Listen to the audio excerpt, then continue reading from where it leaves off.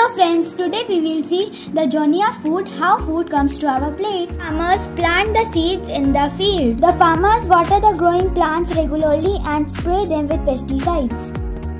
Finally, when the crop is ripe, it is harvested. Farmers use machines on their farms to do harvesting.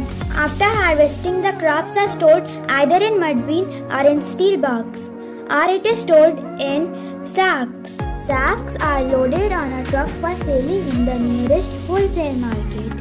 Wholesalers sell the crop to retailers and retailers sell them in their shops. We buy them from the shopkeepers and then we cook our food. Now you know the long journey of food, how it travels from farm to our plate. Our mills grind the grain into different parts like loaf or bread and in our wheat, and we get this kind of material in our hand. Then chefs and bakers use this wheat in making many types of dishes like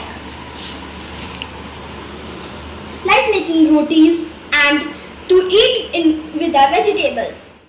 Let's learn how we can contribute in practicing organic farming. This kind of composting is known as trench composting or pit composting. One of the advantages of this method is that the composting material stay cool and damp in summer and warmer in the winter, thus helping the decomposition process. Simply dig a hole 12 to 14 inches deep and bury your leftovers. Try to do this in layers of green and then brown materials. Once buried, anaerobic bacteria start the decomposition and worm will also help to digest the food waste. When everything has decomposed, you can either dig it up and use it in your yard or plant something directly on the top of your pit.